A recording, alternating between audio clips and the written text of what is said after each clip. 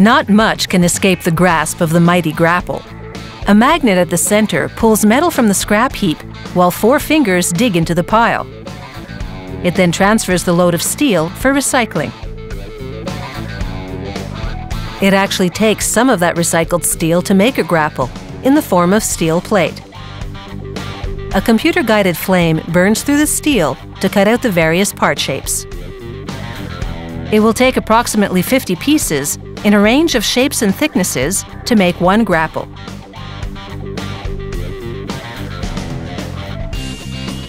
A press brake repeatedly rams one of the parts while an operator adjusts it forward between thrusts.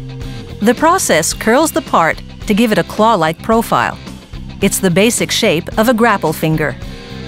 Using a template, he checks the curvature to confirm it's on target. He'll curl 4 fingers per grapple. Meanwhile, a welder pieces together the grapple's core, working within a special fixture that allows him to assemble it precisely. After he tack welds them together, it's over to the robot. It does the permanent welds, as the core slowly rotates in a special device. They hoist the welded grapple core over to the magnet and feed its main wire up through the core. They lower the core, and it fits onto metal dowels protruding from the magnet. This allows them to align the two precisely. They thread high-strength bolts into the dowels to secure the assembly. Next, they place a turntable bearing on the grapple's top flange. This bearing is an important part of the claw rotator mechanism. They fasten the bearing's outer ring to the flange with numerous bolts, torquing each one tightly to withstand the spinning action of the bearing's inner ring. As demonstrated here, the bearing turns in both directions to give the grapple claw's movements a lot of flexibility.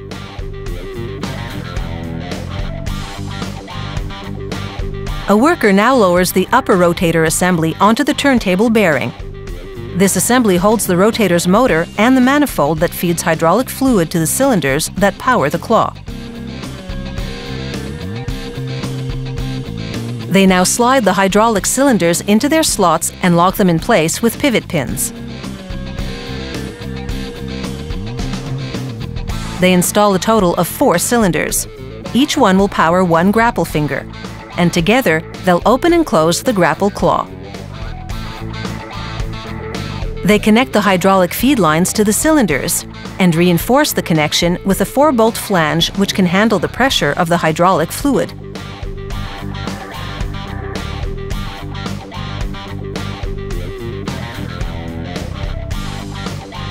They guide each steel finger into slots in the grapple core and align them correctly.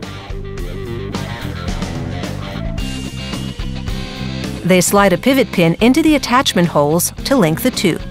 This pin will also act as a kind of hinge as the finger opens and closes. They fasten the pivot pin to the grapple with a nut that's split in one spot. This split enables it to be squeezed tightly around the large pin with a small bolt.